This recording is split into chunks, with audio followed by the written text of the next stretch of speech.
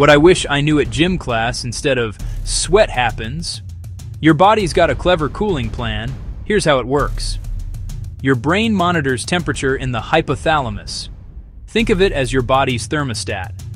When heat rises, the hypothalamus flips a switch and sends signals down sympathetic nerves to sweat glands.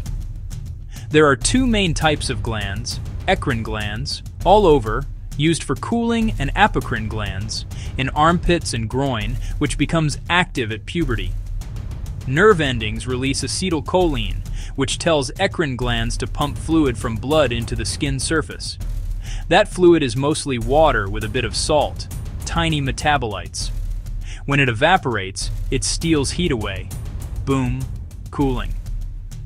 Sweating also helps clear some wastes from the body and responds to stress, spicy food, or hormones. If you sweat too much or too little, it can signal a problem. See your doc. Now you know: thermostat, nerves, glands, evaporation. Simple, brilliant, and sweaty. For more mind-blowing anatomy facts, hit like and subscribe to The Human Blueprint and stay cool.